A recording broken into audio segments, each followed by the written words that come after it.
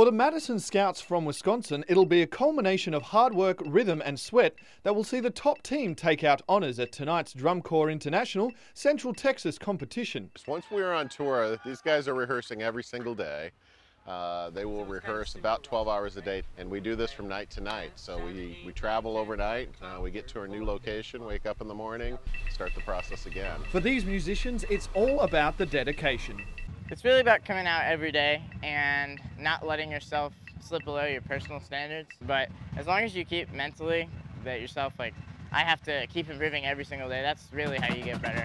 Looking like a travelling village, this competition is considered the major leagues of Drum Corps. From a competitive aspect, this is the top league. It's the NFL of the marching arts. There's 22 different organizations that are competing in this league. And as much as they put in, the rewards and experiences taste just as sweet. It's awesome. It's such a bonding experience, sweating together, and you know, in this Corps we're all brothers. It's really the most rewarding out of all this. Everyone's clapping and people are reacting to what you're doing. That's what it's all about.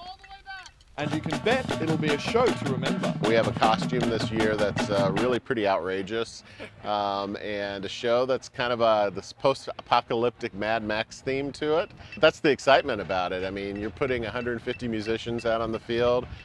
They make an impact. So tonight in Belton, let your eyes light up, your senses tingle, and your ears sing.